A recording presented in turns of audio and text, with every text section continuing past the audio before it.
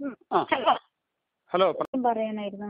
എന്തായിരുന്നു എന്റെ ആങ്ങളുടെ മോനെ ഒന്ന് പേടിച്ച് അവനിപ്പോ പേടിച്ചാന്ന് പറയുന്നത്. പക്ഷെ അവനിപ്പോ സംസാരിക്കില്ല. എപ്പോഴും വീടിനകത്ത് കയറി ഒന്നും മിണ്ടാതെ പഠിക്കാനൊന്നും പോകുന്നില്ല. ഇങ്ങനെ ഇരിക്കുകയാണ്. അതിന് എന്തെങ്കിലും ചെയ്യാൻ പറ്റും?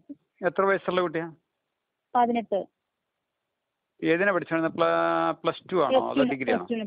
പ്ലസ് ടുന് പഠിച്ചോണ്ടിരിക്കും. പരീക്ഷ ഒന്നും എഴുതില്ല. 2 പരീക്ഷ ഒന്നും അങ്ങനെയാണ്. ഇപ്പൊ കുറച്ച് നാളായി. പ്ലസ് ടു എന്ന് പറഞ്ഞാൽ കഴിഞ്ഞ വർഷമല്ലായിരുന്നോ? ഈ കഴിഞ്ഞ കൊല്ലം. കഴിഞ്ഞ വർഷം.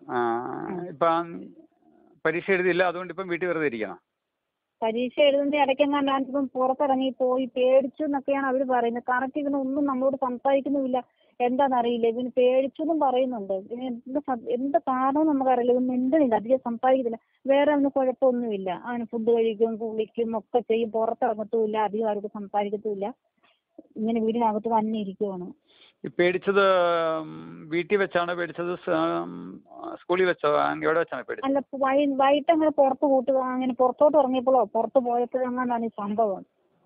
ഇതാണോന്ന് വ്യക്തമായിട്ട് അറിയില്ല സാർ. ഇങ്ങനെ ഇതാണ് പറയുന്നത്, പേടിച്ചതാണ്, ഇങ്ങനെ മിണ്ടുന്നില്ല, ഇതാണ് സംഭവം. ഏത് സ്കൂളിലാണ് പഠിച്ചോണ്ടിരുന്നത്?